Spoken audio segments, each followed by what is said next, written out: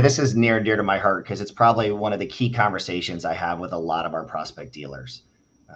One of the first things we do is kind of dive into their existing reinsurance program, and I ask them what their fee structures are. And it's overwhelmingly, many don't know the current fees that they pay their F&I provider.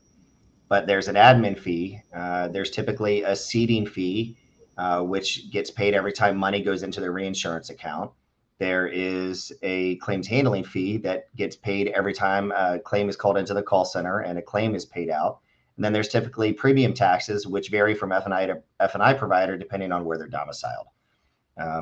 There is no good fees or bad fees. I think the most important thing that I talk to a lot of our prospects with as it relates to fees is you just want to make sure that whatever the set of fees you're paying, that you're getting what you should be getting from that.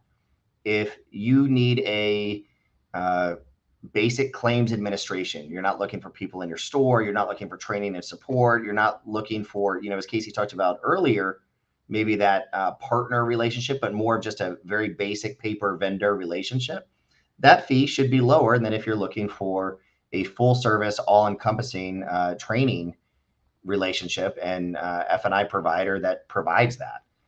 So again, there is no good fees or bad fees. It's just some may be higher than others, and you want to make sure that you're getting the value for the fees that you're paying.